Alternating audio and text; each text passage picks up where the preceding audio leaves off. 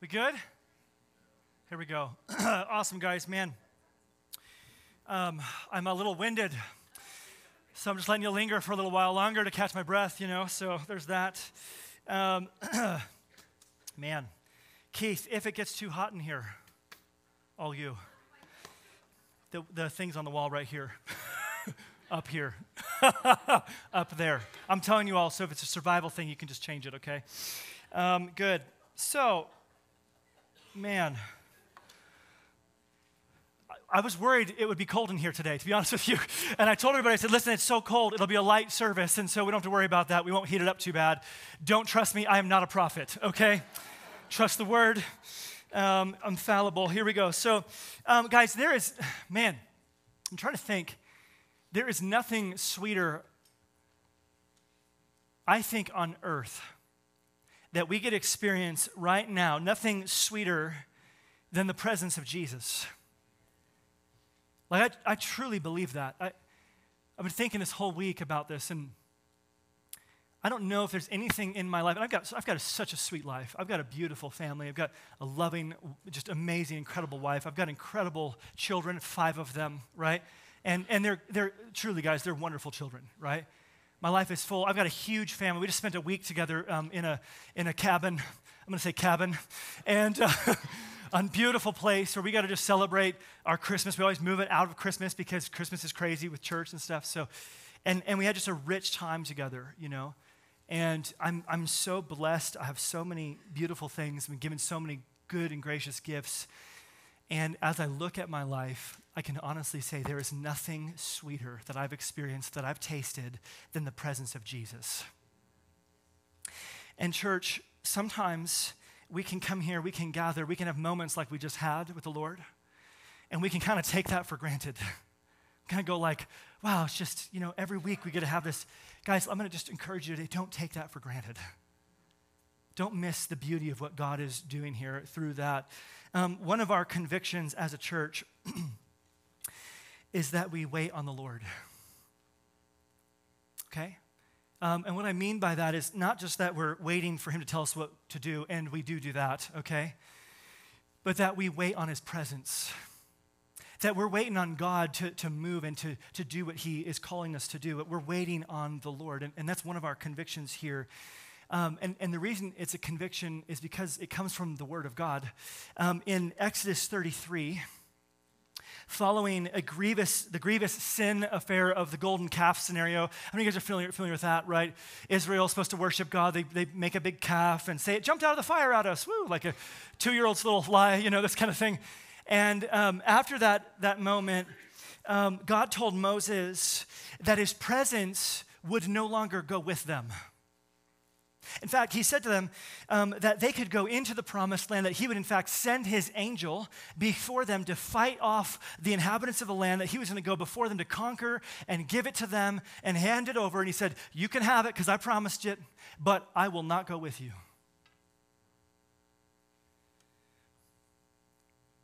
And Moses was devastated by that. So much so, and I just love Moses' heart, he actually goes before the Lord and he interceded on behalf of the people. He pleaded with God. And he says these words, verse 15. And Moses said to him, if your presence will not go with me, do not bring us up from here. For how shall it be known that I have found favor in your sight, I and your people? Is it not in your going with us, so that we are distinct, I and your people, from every other people on the face of the earth? What Moses was praying is this: God, we would rather stay in the wilderness with no resources, with no housing, with little protection, with limited resources. We'd rather stay there where we're suffering than go into the promised land if you're not going in there with us. God, if you're not going, then it's not a blessing. That was Moses' heart. We would rather stay here where it's hot, where it's miserable, and where we're suffering because you are here in this place than go anywhere else without you. And let me tell you something, church, that's the same heartbeat of this house. We would rather sit in this hot, smelly room, listen to me, and know that we're following the Lord, that his presence is with us, than take one step out from underneath his covering. Amen? Church, because the very presence of God is the thing that sets them apart from every other person on the planet, and it's the same for us today. Church, by God's grace, we won't take a step without the Lord's direct leading, no matter how much it looks like a blessing, no matter how many people tell us we should, unless God's hand is moving there with us. That's why we're still sitting in this room. And we'll be contented to sit in this room until God lifts his hand and says we're going this way. And we will gladly and celebratorily, if that's a word, go, okay? But church, when I think back over the last couple of years what God has been doing here, you might be new to worshiping with us. It might be you just kind of joined us here of late and you're trying to experience, what's going on here and figure things out, and that's all great. You might be wondering what's different, what's happening here. And as I've thought about that, we have some pretty incredible things, yes. We get to come in before God's word every single week and just pour over it in a deep way. Praise the Lord for that. We get to worship Christ in just the beauty of who he is. We get to focus on that. Guys, we get to eat together. Come on now. Yeah, right? We get all these beautiful things. But as I think of what it is that makes what God is doing here so special, it's this reality right here, that the presence of God is resting on us. That's it. That's the thing, guys. It's God's doing. It's not our doing. And church, that's what's so incredible. It has nothing to do with us and everything to do with him. Come on now. And so today, we're going to talk about the presence of God through Jesus in his Spirit. Guys, we're going to see how the law of the Spirit sets us free from the condemnation of sin and death. We're going to see that God has given us the witness of the Spirit to prove that we belong to him. And finally, church, we're going to see that Christ's presence through his Spirit dwells with us in this place and in our lives. Are you guys ready for that today? Come on now. All right, then get on your feet, grab your Bibles, turn to Romans chapter 8. Church, we are turning from last week, Romans chapter 7, to Romans chapter 8. Praise God. Whew. If you don't have a Bible, as a reminder, there are Bibles up here. Come grab one. If you don't have a Bible at all, take one with you. It's your gift. We love nothing more than buying Bibles. And I mean that. Wipe us out. We'll buy more, gladly, okay? But you take them. They're yours, okay? Here we go. Romans 8, verse 1.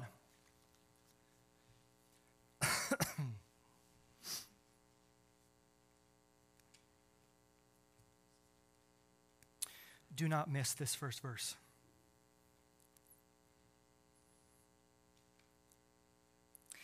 There is therefore now no condemnation for those who are in Christ Jesus. Come on now. For the law of the Spirit of life has set you free in Christ Jesus from the law of sin and death. Praise the Lord, church. For God has done what the law, weakened by the flesh, could not do. By sending his own Son in the likeness of sinful flesh, and for sin, listen to what's condemned. He condemned sin in the flesh in order that the righteous requirement of the law might be fulfilled in us who walk not according to the flesh, but according to the Spirit. For those who live according to the flesh set their minds on the things of the flesh. But those who live according to the Spirit set their minds on the things of the Spirit. For to set the mind on the flesh is death. But to set the mind on the Spirit is life and peace. For the mind that is set on the flesh is hostile to God. For it does not submit to God's law. Indeed, it cannot. Those who are in the flesh cannot please God. But he's talking to you, he's talking to me, and he says this: you, however, are not in the flesh, but in the Spirit. If in fact the Spirit of God dwells in you. Anyone who does not have the Spirit of Christ does not belong to him. But if Christ is in you, Although the body is dead because of sin, the Spirit is life because of righteousness. And if the Spirit of him who raised Jesus from the dead dwells in you, he who raised Christ Jesus from the dead will also give life to your mortal bodies through his Spirit who dwells in you. And everybody said, amen? The word of the Lord. God, we come before you this morning in need of you. Lord, we want to hear your word. God, I don't want to just listen to it. As someone prayed this morning, I want to hear it. So God, I pray that the same Spirit who's alive and at work in this house would be alive and at work in us right now in this moment. God, that your Spirit would be here to illuminate the word to us so that we would see the truth of what you've written, God, the reality that is now ours in Jesus because of what you have done. God, I pray that the power of the Holy Spirit would just fall in this room right now. Lord, that you would fill me with the Spirit of God to be able to preach this word, to do just to do honor to your word. Would it be clear? Would it be transformational for us, God? Your word. Church, just pray over your own heart. Just receive from the Lord right now.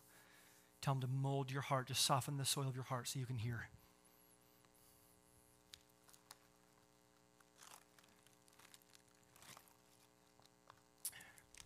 Would you pray over me as your pastor that God would just anoint my mouth to preach the word? His word, not mine. We trust you, God. We trust you, and we say yes. And we lean into your word. In Jesus' name we pray. Amen? Come on, let's give the Lord a hand right now. Amen? All right. You guys can be seated. All right, here we go. We're going to jump right on into this thing, guys. 11 verses. Every time I've picked a section, I thought I picked it tgoing long, and this is no exception. So here we go.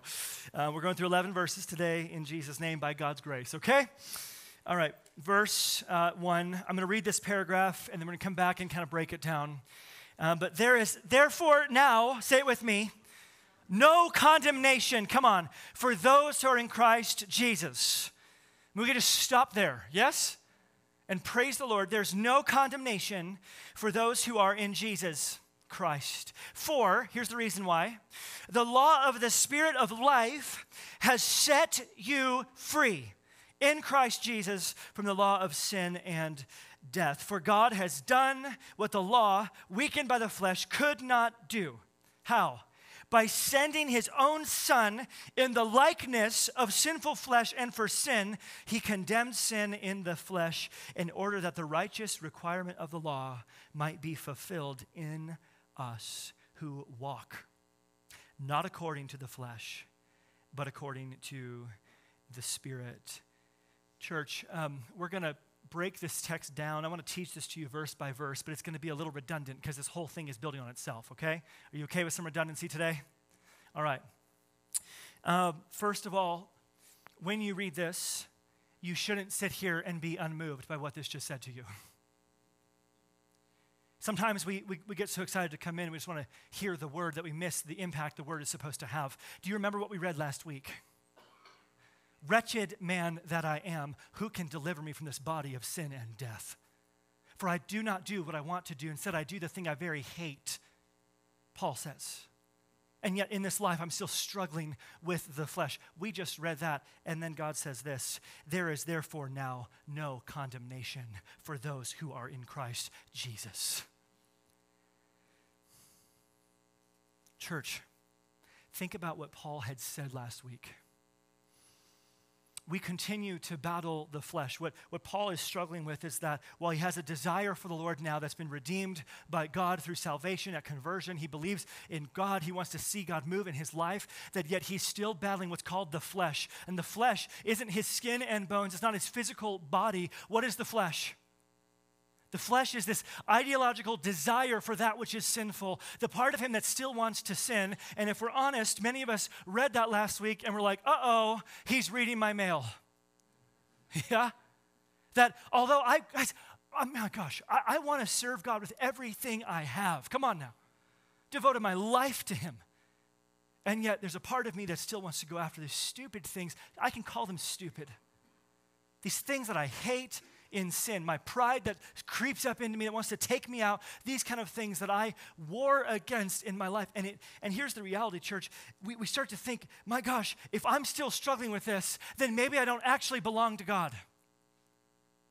That because God just said in chapter 6 that he set me free from the dominion of sin, right? That I have the capacity now to choose to follow God, and yet here I am again and again choosing sin. And what starts to happen to us, it starts to become debilitating for the believer, doesn't it?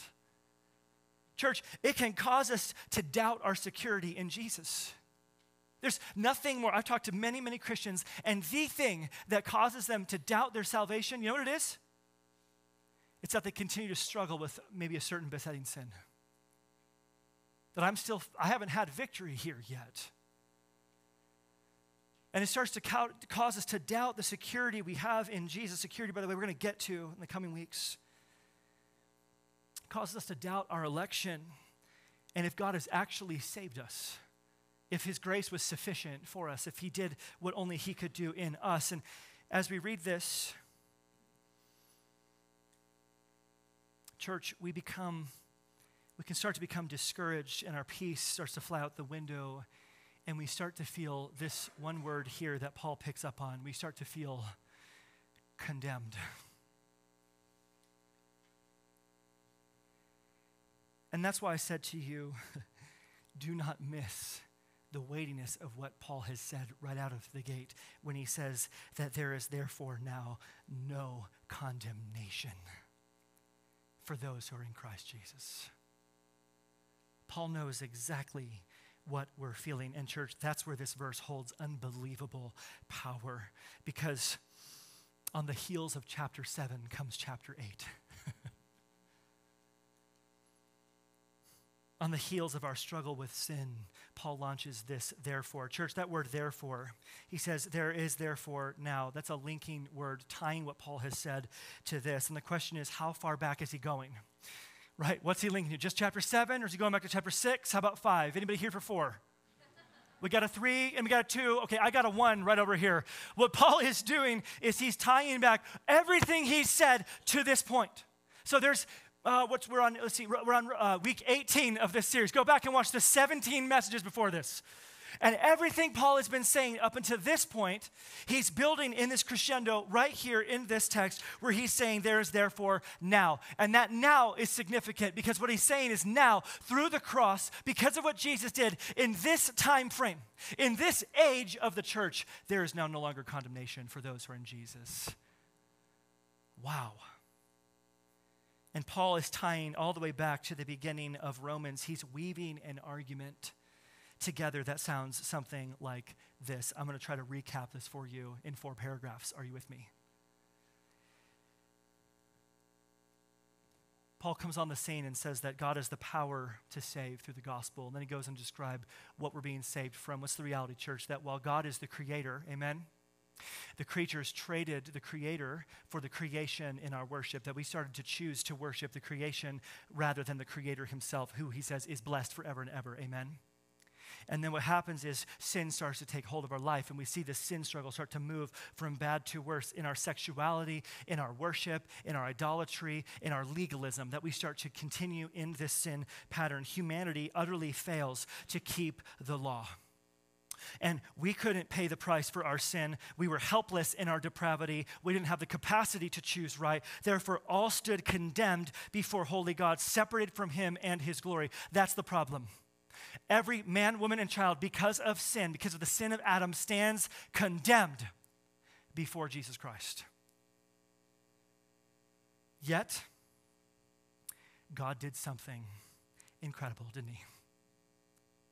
See, while humanity utterly and continually failed to live up to the righteous requirement of the law that God gave, a law, by the way, given for life and to restore and maintain relationship with God, he met the righteous requirement. God met the righteous requirement of the law through sending his perfect Son, Jesus, our Savior. And it was through his sinless life, his death, and his resurrection that we now have life in him, because God defeated sin and the power of death over the lives of believers. Amen?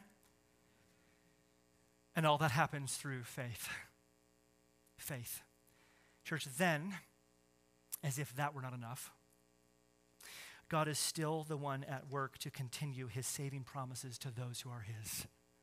Church, first, God imputed Christ's righteousness. That is, he put the righteousness of Christ in our account so that he could actually declare us righteous in our justification before him, so that we would be right before his throne. And then, even though we struggle with sin because of the flesh, he sent his Spirit to will and to work within us so that we actually become more and more like Christ. That's called sanctification. So you have justification, you have sanctification, and God is empowering us to fulfill the law through his Son, though imperfectly, because of the Spirit at work in us. And all of this means this, church, that we will not fall condemned, but we will stand perfect before his throne. And all of this is his doing. Come on, church. We just need to praise the Lord right now for that. Amen? Come on.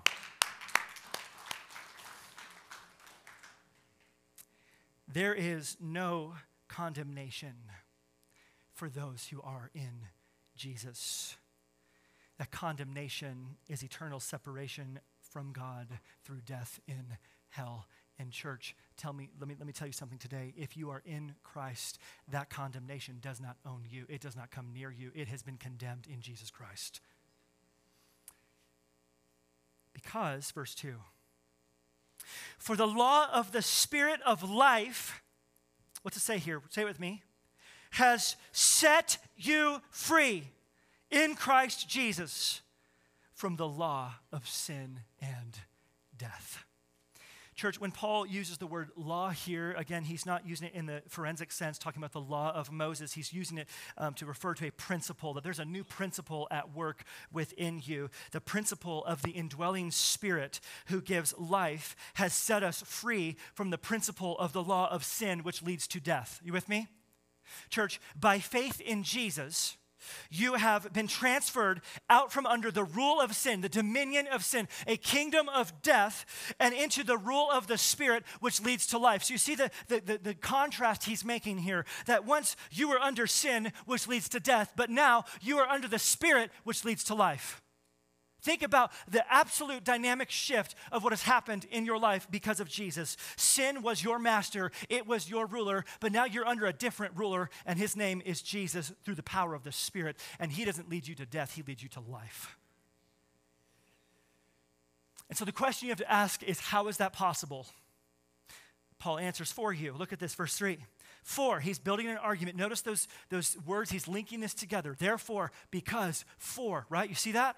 He's making an argument. For, here's why you're transferred out from the principle of death into the principle of life. Look at this principle of the Spirit. For God, who?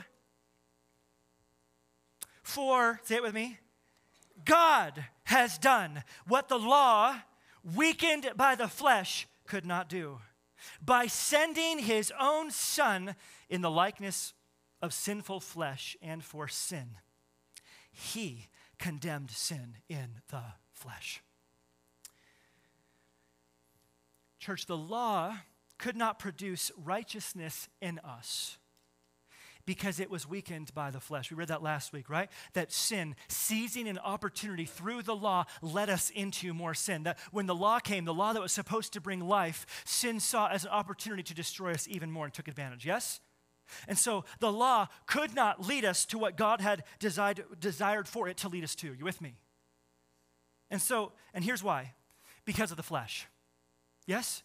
Because here's why. Our desire for sin outweighs our desire for God's righteousness when we are under the dominion of sin. That although we want to try to live right, we're going to continue to live in sin because that desire is stronger than our desire to live right when we are under the law. And because of that, we could not, in and of ourselves, keep the law. So Paul's been articulating for chapters. And so, it says that God sent his Son, Jesus. I want you to notice this phrase here. It says, in the likeness of sinful flesh. The likeness of sinful flesh means that Christ did not come with a sin nature. Hear me. He came in the flesh like the rest of mankind, but without a sin nature, causing him to sin like that of everyone else. And here's why. Because he didn't have an earthly father, he had a heavenly father, and he was conceived through the power of the Holy Spirit. See, church, the doctrine where we understand that Christ didn't have an earthly father is important because guess what? Sin is passed on to us from Adam. Paul's been making that argument, right? That from man comes the nature of sin, that through Adam, so we are all born with a sin nature. Well, Jesus is not born with a sin nature because he's not born of Adam. He's born of Eve, who was moved upon by the Holy Spirit of God to conceive Jesus in her womb. Amen? So that he is without sin. But here's the reality, church. Think about this. Jesus came perfect and holy. Yes? But listen, in order to do what God had purposed, Jesus had to put on a body. Jesus was spirit, ruling and reigning with God. He's always existed with the Father and the Spirit. But in order to come and accomplish the work of redemption, Christ humbled himself by taking on human flesh. He put himself in a body so he could come and conquer sin in his flesh, in his body. Do you catch that significance? And church, listen to me. Christ was raised in his body. He didn't just put on a body for this time period. He put on a body for eternity to come so he could save you and me. The humility of the Son doesn't stop at the cross. It continues for eternity so that God's plan of redemption could be carried out. Jesus put on a body so he could kill the body of sin. And church, because Jesus bore the wrath of God, our condemnation on his physical body, on his flesh, he condemned sin in his body, meaning God accepted his sacrifice to cover the sins of those who believe in him for salvation. It is done. And all of this was done so that God can justify a sinner and say that he is righteous because Christ was.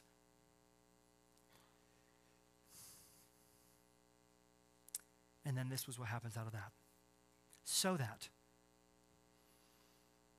in order that the righteous requirement of the law might be fulfilled in us, who walk not according to the flesh, but according to the Spirit. Church, Jesus' death and resurrection made it possible for two new realities. And number one is this, that we could be declared righteous because of the righteousness of Jesus. That's called justification.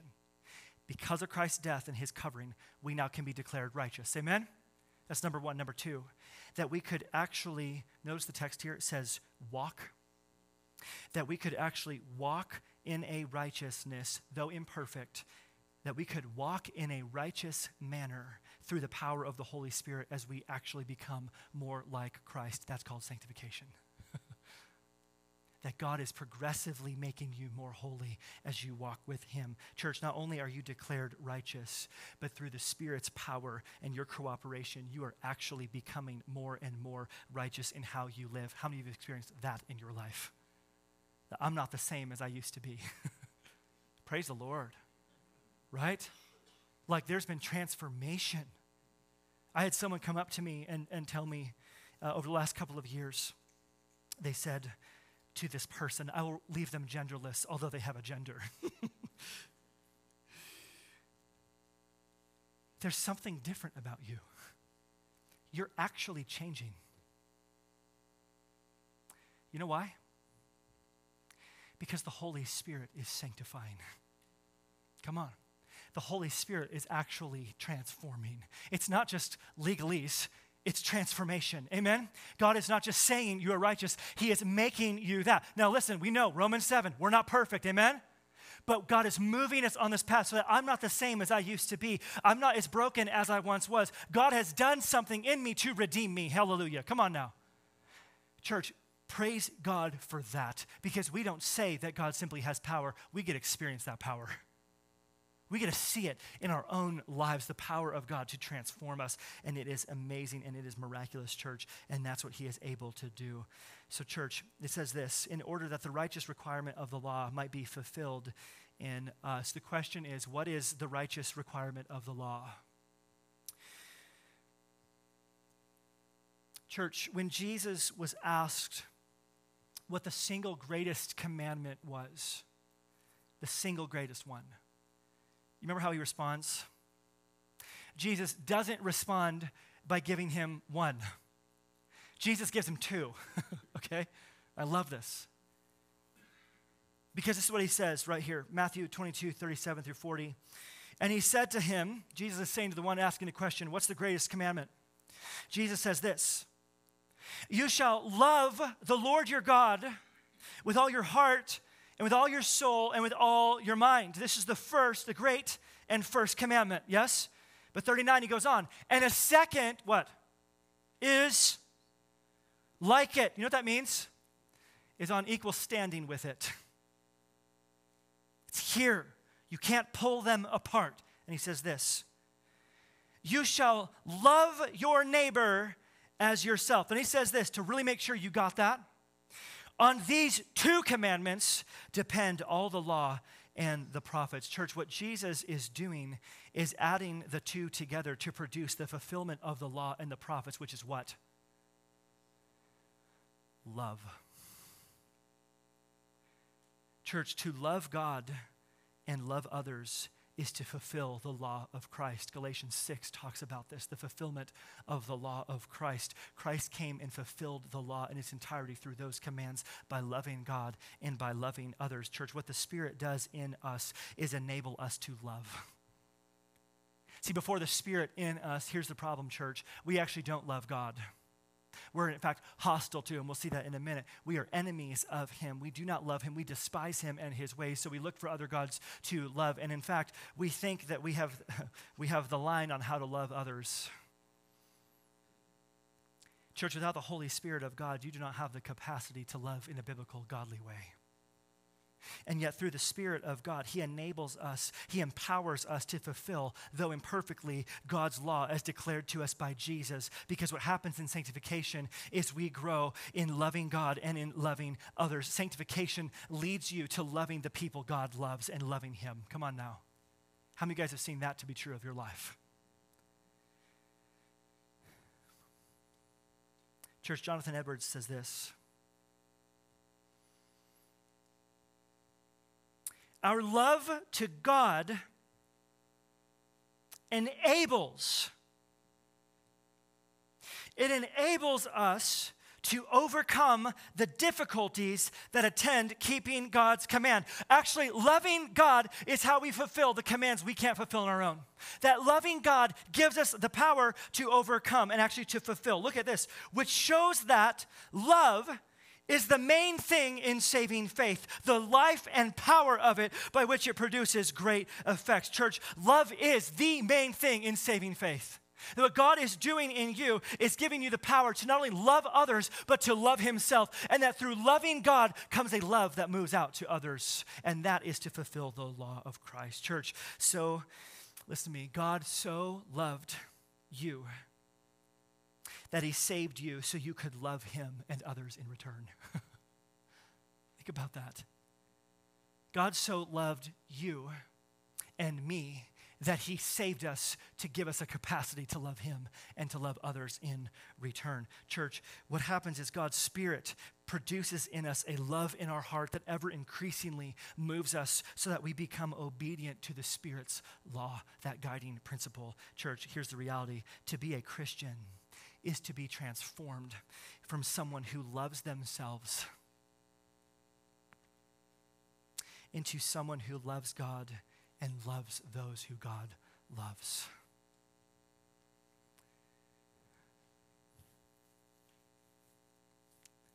This is why, church, we take the one another so serious here.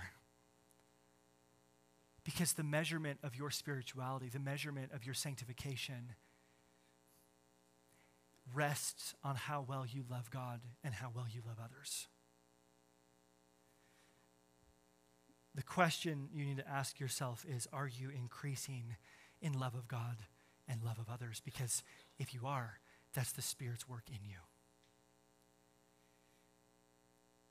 And all of this fulfills the law and prophets, Christ says. Church, this is the radical prophetic fulfillment of Ezekiel 36:27 and Jeremiah 31:33, where God said he would put my spirit within you, and he would put my law within them and write it on their hearts. That prophetic reality was talking about now through the power of the Holy Spirit. This is real transformation. Now, you should ask yourself, what changed in me so that I can actually become righteous through loving God and loving others? Paul's going to answer that for us. Verse 5.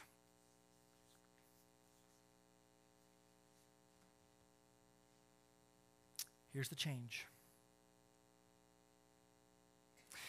For those who live according to the flesh set their minds on the things of the flesh. But those who live according to the Spirit set their minds on the things of the Spirit. For to set the mind on the flesh is death, but to set the mind on the Spirit is life and peace. For the mind that is set on the flesh is hostile to God, for it does not submit to God's law. Indeed, it cannot. Those who are in the flesh cannot please God. Church, Paul is contrasting two ways of life that bear witness to our condition. These are evidences of what is really going on inside of us, okay? These two realities tell you what kind of person you actually are, whether you're a person of the Spirit or you're a person of the flesh. Look at, on the one hand, the person of the flesh is this person. It says that they live according to the flesh, yes? What is that? Action.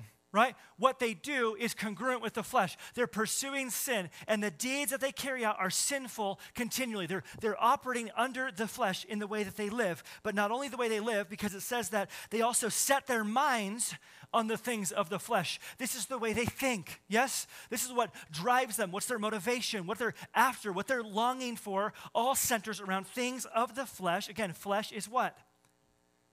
Our desire for sin, yes? Everything they're doing is operating, trying to sin even more. The way they act, the way they think, which leads to, what's he say there? Death. Why? Because they are hostile to God.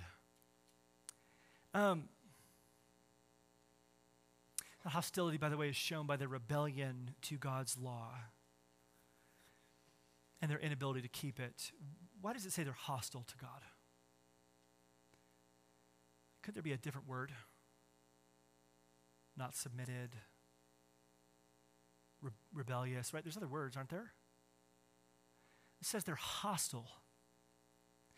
Church, their inability to keep God's law comes from the fact that they hate God. They might give lip service to God, okay? There are very spiritual people who are not filled with the Spirit of life, who give lip service to God, who say they love him and are praying to an entirely different God because, in fact, they are hostile to the God of heaven.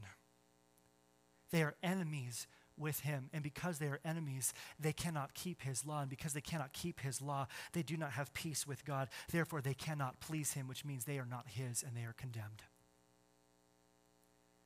But on the other hand, is the person of the Spirit. Church, the person of the Spirit says they live according to the Spirit. What's that? Actions. Okay? The way they conduct their life, the things that they're doing, right, are in accordance with the Spirit. They set their minds on the things of the Spirit. What's that? Their thinking, yes, the way they're operating, what they're dwelling on, what they're living into, what they're watching, what they're viewing, what they're allowing in their life comes from the Spirit. They want more of the Spirit, not less. And so they lean in, which reveals that they have life and, it says, peace. Notice that word. Not hostility, but peace.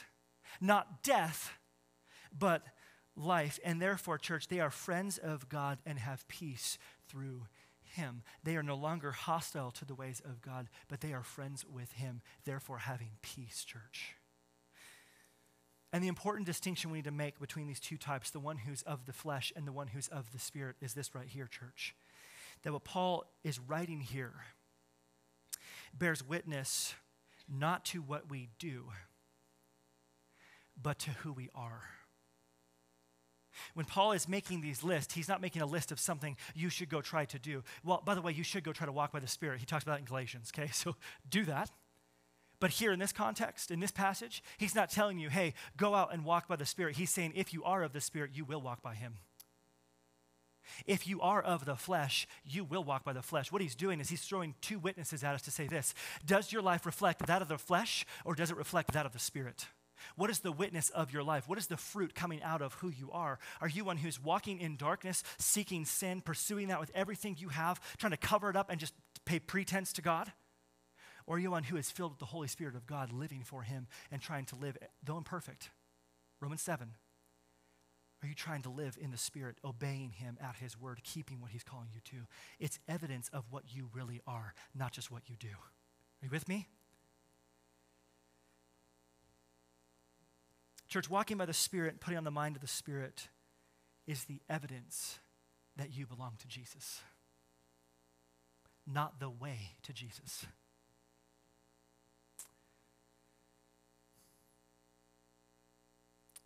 So because of that, we're going to give you time at the end of this gathering to really dwell on these realities, to do some reflection, to see, am I one who's living by walking with the Spirit or by walking in the flesh? We want you to weigh that. Listen to me, guys. I want every single one of you to walk out of this room today with peace and assurance that you belong to Jesus. But I can't give you peace and assurance that you belong to Jesus unless you actually do. And so God forbid we be self-deceived into thinking we're good with God when we're not. So we're going to give you some time for that in a moment. But I want you to watch how Paul further explains what the evidence looks like when someone is living according to the Spirit. Look at this, verse 9. You, however, who's he talking to? Yeah, he's writing this to the Romans, yes? Who are the Romans? Just the whole city of Rome? Who's he writing this to?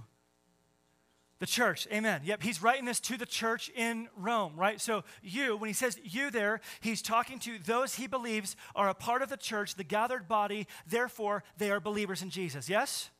Now, Paul understands that there are those in the room who are not actually believers, but who think that they might be. Fair? Church, I preach to this, I preach to the church, I preach to you as though every single one of you is a believer, though I know some of you are not. But I preach to you so that every single one of you can bend the knee to Jesus. That's the goal. And Paul's doing the same thing. He says this, you, however, are, what's he say there? Not in the flesh, but in the Spirit. If you're a Christian, you're not in the flesh, you're in the Spirit. If, he says, in fact, the Spirit of God, look at the words here, dwells in you. Anyone who does not have the Spirit of Christ does not belong to him. It does not get clearer than that, my friends.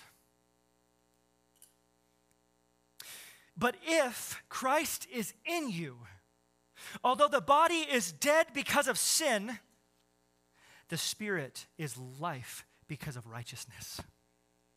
If the Spirit of him who raised Jesus from the dead dwells in you, then he who raised Christ Jesus from the dead will also give life to your mortal bodies through his Spirit who dwells in you. Come on now. Church, the evidence that you are a believer in Jesus is the presence of the Spirit of God in your life. That is the evidence that you belong to Jesus. Church, those who have the Spirit are those who belong to Jesus. The Spirit is the sign and seal of your salvation in Jesus Christ. Come on now. Paul says clearly that those who do not have the Spirit do not belong to Christ. Church, this is why we understand in our theology that every person who is called by God and believes in Jesus Christ is filled with the Holy Spirit of God at conversion. Because the sign and seal of your genuine conversion is the reality of the Spirit dwelling in you. If you're not filled with the Spirit, you're not part of God. That's a significant issue. And so, church, we believe that every believer has the Spirit the moment they cross from death to life, that God regenerates your spirit and gives you his Spirit, and you are now one with him. Amen? So what does it mean then that the Spirit dwells in you? What's that mean? Guys, so often in our day and age, we're accustomed to talking about the work of the Spirit, and this is good. You should put your mind to this. This is a good exercise for you to understand what the Spirit does. But many people in our day focus on the Holy Spirit's promised power. Okay? You know that Acts 1:8 says that you will receive power when the Holy Spirit comes upon you and you will be my witnesses. Yes? That there's a power at work in us because of the Holy Spirit of God. How many of you guys have experienced that power in your life and walk with Jesus? Praise the Lord. We need that power. Amen? It was promised to his church. We're part of his church. Therefore, we still have that power. Hallelujah. Church, listen to me. Others focus not on the power of the Holy Spirit so much, but on what the Holy Spirit is able to perform through us in gifts. Yes? And so we start going after the gifts. We're looking at everything God has given us. And listen, church, we believe in the gifts. We believe God has given us gifts to edify the body, to perform what he wants us to perform so his gospel can go forth. We believe that God does that. And some people focus on that as if that's the essence of the Holy Spirit's work, that his only job is to give you gifts, or his only job is to give you power. And there's a third group, and these are people who will point to the purification of the Spirit in the lives of believers, that the Spirit's job is to purify the bride. His work is to purify the church. His work is to work in you to make you more holy, to sanctify you. Can I get an amen? Is that his work? Power, performance, and purity. Yes? I gave you 3 P's there. Come on now. Y'all lock that down. Is that his work? Yes, it is. Amen? But church, listen. I'm influenced by J.I. Packer, his conclusion that in this context, in this text in Romans 8, it is the Holy Spirit's presence that is the essence of the Spirit's work in the lives of believers. So often we're after the power, the performance, and the purity, but listen, it's the presence of God that says you're mine. Church, look what the text says repeatedly. It uses the word dwell to describe our relationship to God's Spirit. Dwell. In your Bibles, I want you to underline that. I want you to circle that. Several times God uses that language. In the Spirit, dwell in you, Christ in you, that the Spirit dwells in you, that the Spirit who dwells in you, in those short verses right there, that many times he keeps referring to the Spirit dwelling in you. Church, dwelling is the language of intimacy. It's the language of presence. How many of you guys dwell somewhere? I'm assuming because you were not frostbitten and dead in a ditch. So, you dwell somewhere, yeah? What does it mean that you dwell somewhere? You live there, yes? Which means you have a bed there, right? You rest there, you sleep there, you cook how many of you guys cook your own meals in your own house?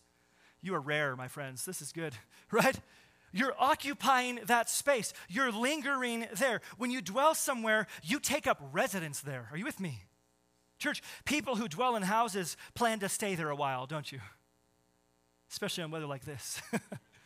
We linger, we hover there, we spend most of our time there. And the language of the Spirit dwelling or indwelling believers is the language, by the way, that Jesus uses to describe the closeness that he prayed for the night before he died.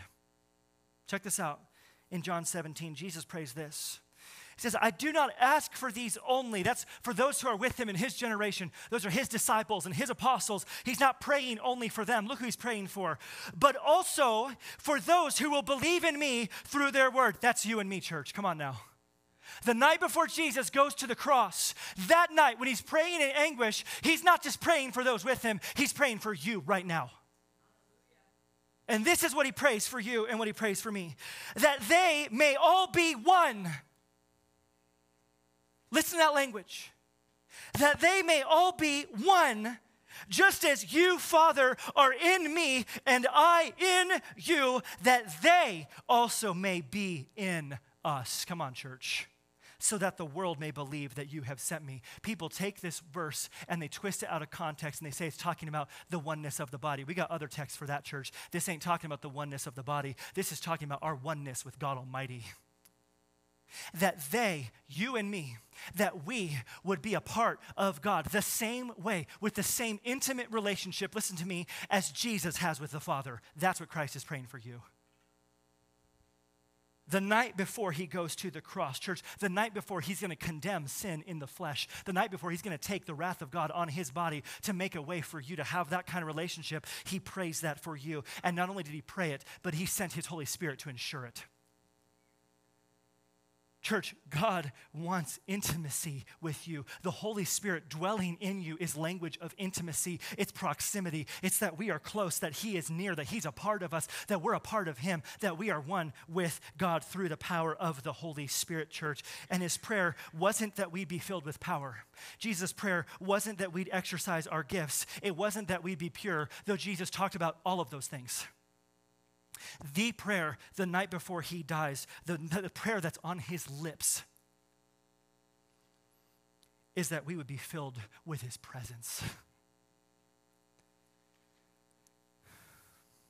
Church, through the Spirit of Jesus, we become one with the Father and the Son. And all of this is mediated through the presence of God's Holy Spirit at work in our lives. We now have new life because of the Spirit at work in us. We can have intimacy with God Almighty because of the work of the Son given through the Spirit of God in our lives. Amen? And this is profound and this is incredible.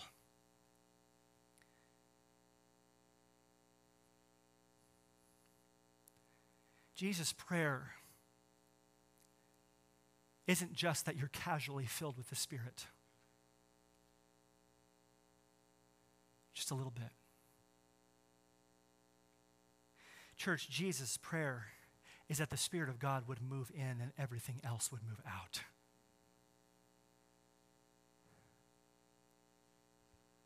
And he's at work to do just that. And Paul presses this point by implicitly asking us to do some soul searching. Paul uses the word if 3 times in this passage, in those final verses. 3 times.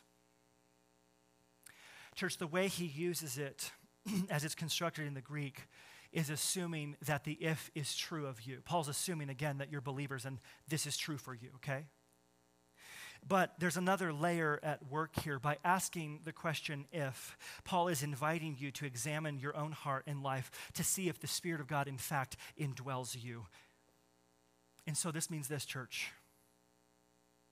You need to do some reflecting in your own heart to recognize, does the presence of God dwell in you? Is God resting on your life? And so I have some questions here I want you to wrestle with. You can write these down in your notes pages. You can snap a picture of this. We're going to give you time even right now. But church, don't let this go by.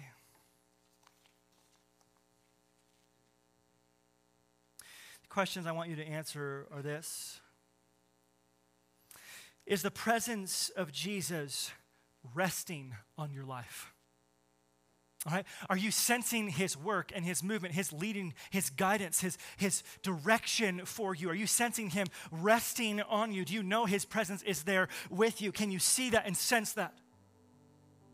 Is your mind filled with thoughts and motivations to follow the Spirit or to follow yourself? Ask yourself that question. Am I filled with a motivation that says, I want more of God and less of me? I want more of his word in my life. I want more of his Spirit to move and to live and to breathe in me. I want less of me and myself. Come on now. Church, are you walking with the Spirit or are you walking by your sin nature? When you get up in the morning, are you seeking to follow or are you seeking to follow you? Do you sense the Holy Spirit at work in your life or are you living by your own strength? Trying to do all this on your own? Or are you empowered by the Holy Spirit of God?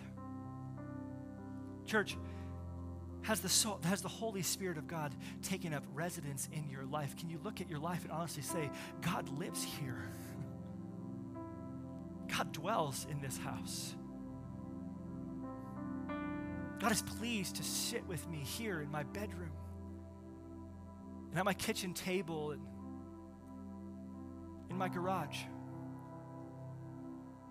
He's with me. Has he taken up residence in your heart? Has he turned your affections to him? Has he taken up residence in your worldview, in your politics, in your way of thinking? Are you submitted to what God has for you? You don't care what you grew up with. You care what God is doing. I want to think my own thoughts. I want to think his thoughts. Has he taken up residence in your life? Church, is he resting on you?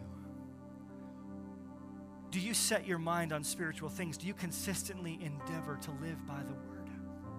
Because the Spirit calls us to that. Are you asking God to show you his will for your life? Are you seeking his Spirit to lead and guide you? Is that part of who you are? Then if that's so, church, then God is resting with you. He's resting on you.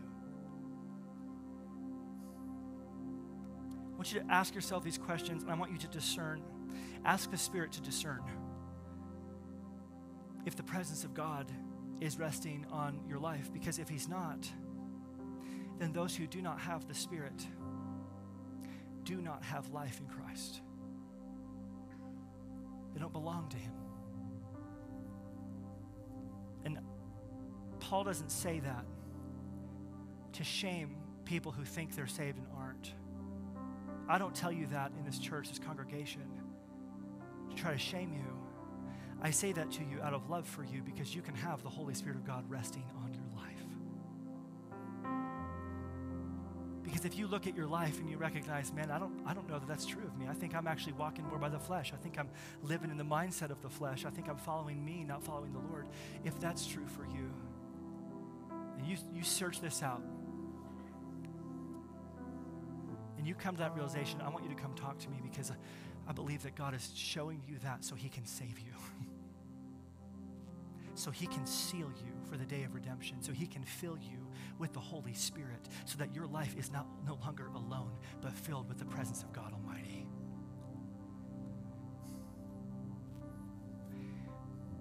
Friends, the Spirit of Jesus is resting on this church.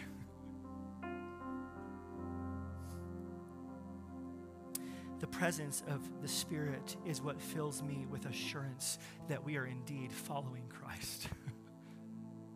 That he's pleased to dwell here.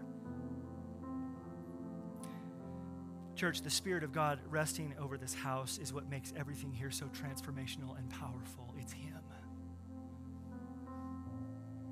Think about that. God is resting here.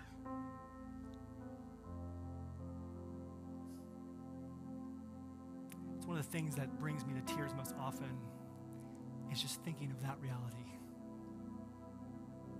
So ask yourself this. Is God resting in your house? Okay?